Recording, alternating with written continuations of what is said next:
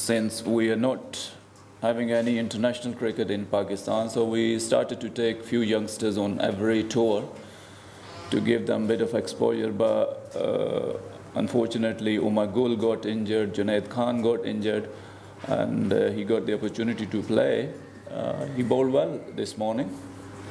To start with, he picked up a wicket on third ball, so which was good, which raised his confidence. I think overall he has done well to start with. It was only his first test match, bit of nerves and all that, but we're happy with him. I mean, we didn't have any choice but to play all those three bowlers. There were a lot of injuries in our camp throughout this series. As I said, that Umar Gul and Junaid Khan they were our first choice, but you can't help it when they're injured. Overall bowling performance, I'm pretty satisfied with, as we said, that very unexperienced. On day one, I don't expect Saeed to do wonders. There's a bit of grass on the pitch.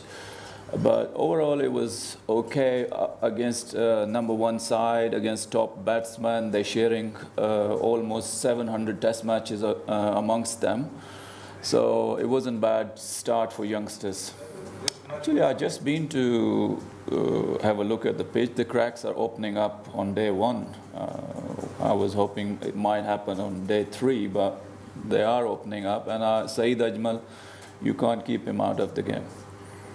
I think in Pakistan we have nice and hard ground, but over here, or whenever you go abroad, there are some soft and heavy grounds.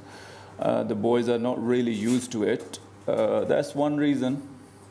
But I think we really need to work on our fitness as well. I will admit that.